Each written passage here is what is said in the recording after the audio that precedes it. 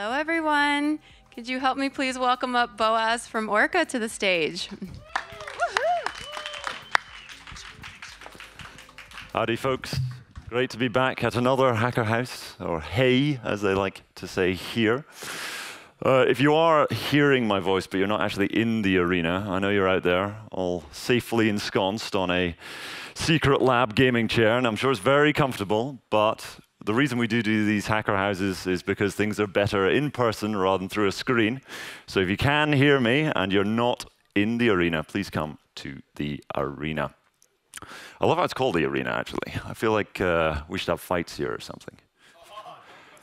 Fight Club DAO? Someone's probably tried it. Maybe at the next Hacker House. I don't think the foundation will be too happy with that idea. Yeah, while I wait a little bit, just in case anybody is heading over.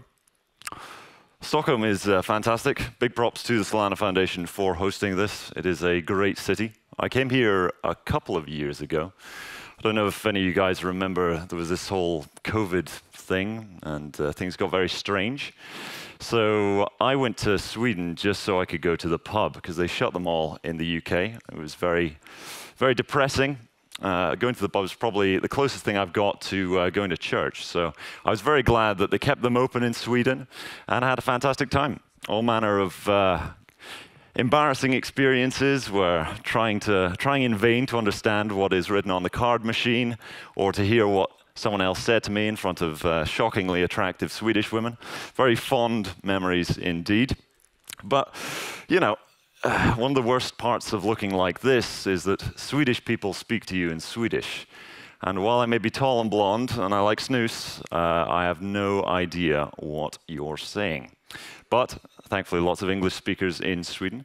Just as a general guide, could I get a show of hands as to how many people here are Swedish? 1, 2, 3. Right. Quite a few. Quite a few Swedes, or people who look Swedish anyway. I think, you know, the biggest problem in Stockholm is the cost of beer here. It is absolutely criminal. This is obscene. And all you Swedes, it's nothing personal, but you need to figure it out. We are the millennial generation. We're meant to be fixing all the problems caused by the baby boomers. So you guys, you need to get it sorted, because otherwise I probably would live in Sweden. But otherwise, you know, I can see why you got such a massive welfare state here. You go bankrupt after like 2 rounds of drinks.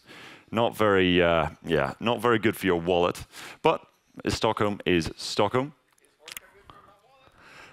Ultimate is good for your wallet. All right, I should probably get started now rather than just rambling on about booze prices. My name is Boaz Shoshan. I am from the Orca team. We are a automated market maker in the Solana ecosystem. I know a lot of you guys are quite green, so we'll go over some of the basics before we get into the fun stuff. Of course, Orca, this is our main tagline, DeFi for people, not programs. DeFi for people includes everyone who is using it. So this is software engineers as well as users and traders, which is what we'll get to in a little bit. We were started in February 2021, so we're relatively new. However, we have just passed $30 billion in volume that has passed through our smart contract. So pretty good going thus far. These are the 2 co-founders, Yutaro and Grace.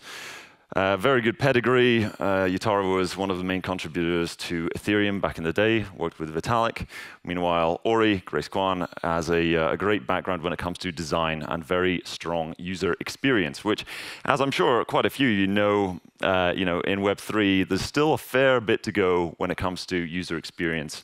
There's a lot of room to be explored when it comes to decent web experience. So in terms of the Orca ecosystem, we are a concentrated liquidity automated market maker. I'll go over what that means in a second.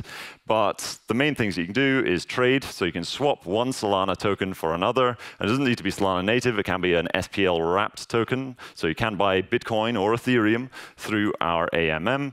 And of course, you can farm. So you can provide liquidity in our AMM to earn yield. And on top of that, you can then build whatever applications that you want using our smart contract, because it's all open source, as we'll go through. This is just a general guide. This is what it looks like to actually make a swap on Orca in the first place. It's actually doing this that got me the job where I am now. So I was working in TradFi before, and I saw this really nice logo on Twitter, and I was like, oh, I'll check this out. Turns out it's a decentralized exchange, or an AMM, and it was such a good, rewarding experience. I was like, damn, I really want to work for this team. And lo and behold, a few days later, they said on their website they were hiring. So I thought, yeah, may as well throw my hat in, and one thing leads to another, and here I am. Just the general gist with what I was saying earlier with DeFi for people, not programs, that includes software engineers. So our SDK is very, very stable. It's very, very easy to integrate with us. So while this is total gibberish to me, because I've no coding background, I can still see that that's a pretty small amount of code.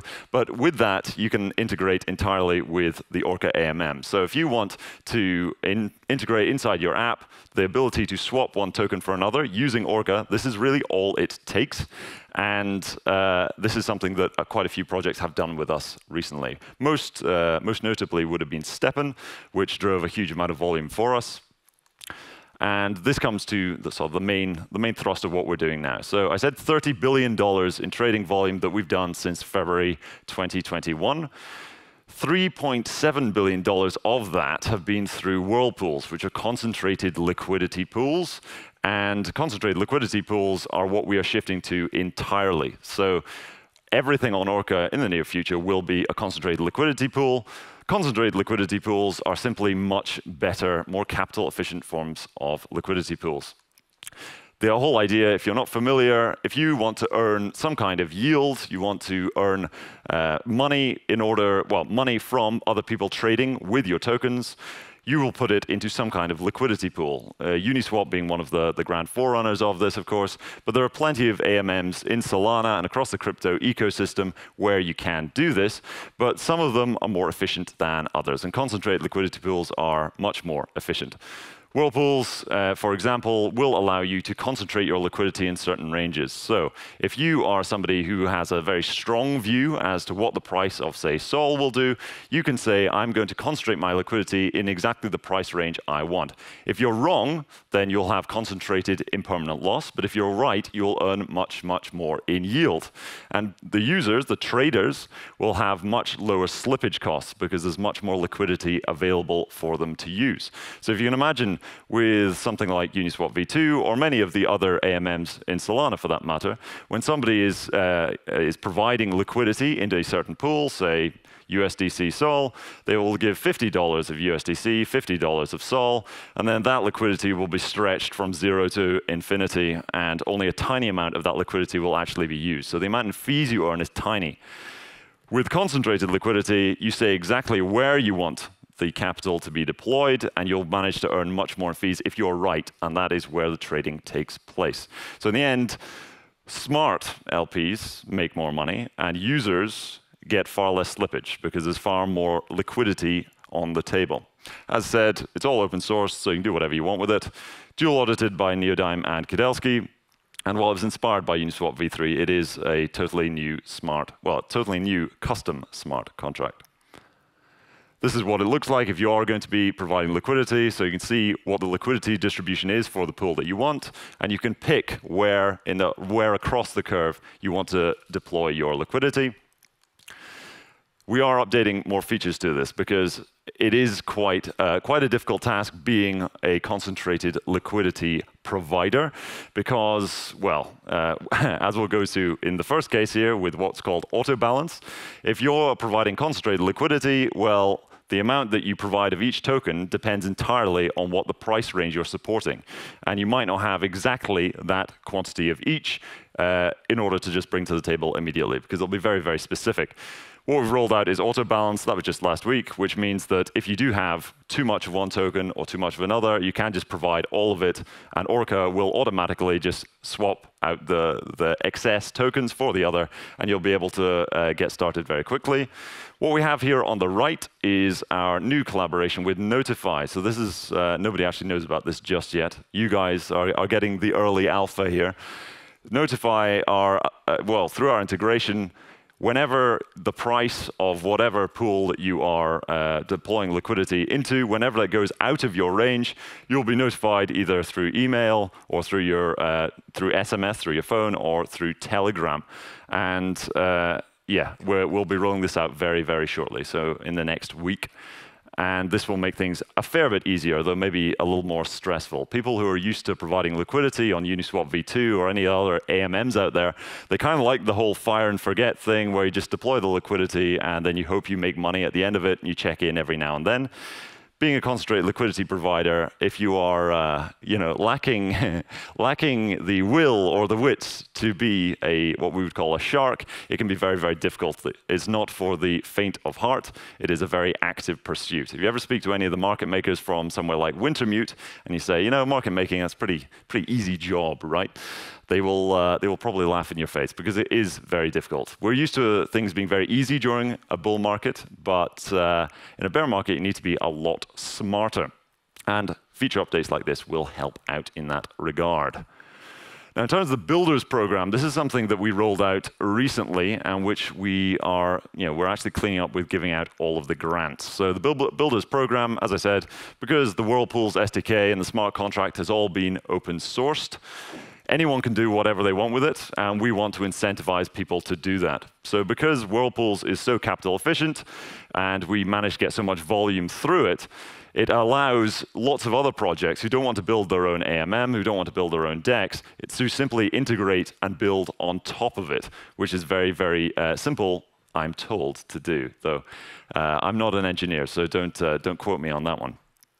In terms of what we wanted out of it, so these are some of the things that you can do with Whirlpools, active liquidity management. So being a shark with Whirlpools is very difficult, but maybe there's somebody who you think is really, really intelligent, and they're going to be able to do it better than you are. With active liquidity management, effectively, someone can open a vault, and they can manage liquidity for other users who trust in their strategy. It can also be automated liquidity management. One of the teams we've partnered with for the Builders program, which will be released in due course, is working on artificial intelligence in order to make smart, automated liquidity provisioning strategies. Just in terms of anyone who does want to build on it, it's all out there on our developer portal, very easy to use. And of course, we have our Discord where we are very responsive. We do want to help anyone who does want to build on this in any way that we can, which includes in the case of the Builders program, actually just giving them a load of money. The full extent of the wave one of our Builders program, that is, I will be publishing a full list shortly. There are 11 total projects. We're giving away $225,000 to all of these projects combined. Some people think that's not enough. Some people think we should be giving away way more money. But I think if you actually look at a lot of the grants and a lot of the various competitions for money that you do see in the crypto space, while a lot of money is put on the table to begin with, the amount that actually gets distributed is often a lot less. I won't name any names there, but $225,000, I think it's pretty good. I don't think we hear any complaints. And indeed, there are plenty of people who are actually building on top of Whirlpools without them giving us any money at all. So here we have Hubble, we have Goblin Gold, Viper, very interesting one when it comes to permissionless on-chain derivatives. Autonomy is going to be doing some cool stuff with specific order types. So even though we are pretty advanced when it comes to people trading crypto in general, when it comes to order types, we're actually very, very much behind. When you see the kind of things that do take place in TradFi and the kind of sophistication you can bring to the market, we're way away from that. And Hubble's doing some interesting stuff with vaults. Goblin Gold is doing some interesting stuff with aggregation. And of course, we have Tulip, the great Tulip protocol, which is playing around with a lot of the lending collateralized stuff. Independent integration. So these are folks who've actually been building on Whirlpools without us giving them any money. We've got Solvent there, we've got Parcel. Solvent's in the NFT space. Parcel is in fractionalized real estate. And I don't know about that one. Has anyone seen that image anywhere before? Whenever I go to a bar at any of the hacker houses and I go to the toilet, there's this image just stuck there. I don't know who does it. It's very nice. I mean, I've got one on my hand as well. Where do these come from? But that, of course, is Ultimate. Very interesting project. Lastly, of course, here is our Twitter. We are relatively active on it, though maybe not as active as we would like to be. Just in general, as a general guide to a lot of the folks at the hack houses, as I have seen a lot of people here I've not seen before, and a lot of them are quite green. You don't know too much about the space, but you're very interested in it.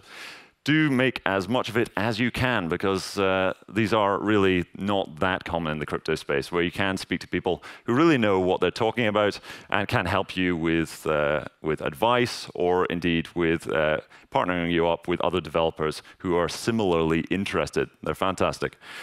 Last of all, I'm not going to take any questions. I only do that when there's a beer in my hand, and very lucky for you guys, the beer is free. If you do want any indication that Web3 and the Solana ecosystem is alive and well, look no further than this Hacker House, where the Solana Foundation has enough money that they can buy free drinks for everybody at this center. Right?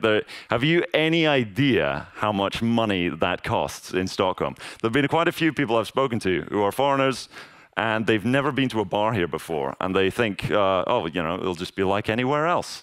And yeah, if that is you, please invite me along when you do go to a bar, because I want to see your face when you get the bill, and you'll probably need assistance in paying the bill as well. You'll probably need to sell all of your NFTs at floor price just in order to clear it. So yeah, that's all from me at the minute. I hope you did enjoy this to some degree, and I'll see you around at the bar later on. So thank you all very much.